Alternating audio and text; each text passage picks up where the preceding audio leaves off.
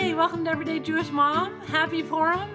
This year I wanted to come up with some ways to dress up my hamantashen a little bit. I make my own hamantashen, but these tricks will work for store-bought ones also. So if you're running last minute, or you're not a baker, or you're busy, or whatever, these will work for everybody. These first ones are absolutely inspired by the sprinkle cookies that I used to get at the bakery growing up. For these, after I formed my hamantashen dough, I put it in the freezer for about 10 minutes. That will help them keep their shape, make them a little firmer. And then I'm going to paint them with egg whites. This technique works for raw cookie dough, but it will also work for store-bought hamantashen or ones that are already cooked. And you can use the store-bought egg whites that come in a carton in the refrigerator section as well. So take it, dunk it head first into the sprinkles. For the best deal on sprinkles, check the ice cream section of your grocery store. They often have big tubs of them there, and it's a much better deal than the baking aisle. For baking these hamantashen, you would just use the same temperature and time that you would if they didn't have the sprinkles on them. And if you're adding sprinkles to hamantashen that have already been baked, like store-bought ones, you would just put them in the oven at 350 for 5 minutes. Next, I'm going to do a chocolate drizzle on my hamantashen.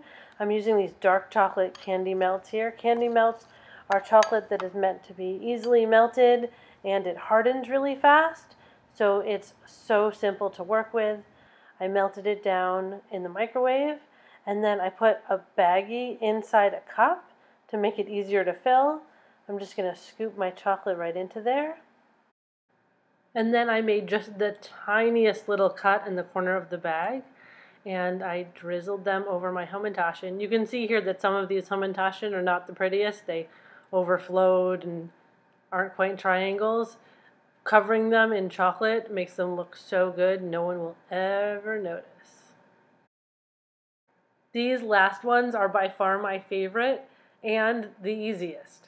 You take some of those candy melts again. This time I'm using blue, but you could use any color.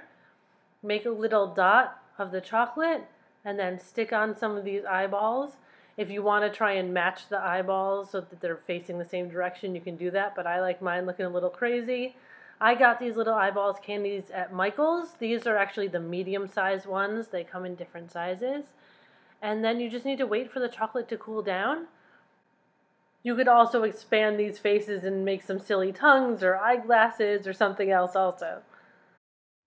Well, guys, I hope that those hamantashen made you smile. I know that my friends and family who'll be getting them in their mishloach manot packages will have a good giggle at those googly eye ones. Don't forget to subscribe. I put out videos all year round on doing Jewish things with your kids. Don't forget to follow me on Instagram and check out what else I've got going on.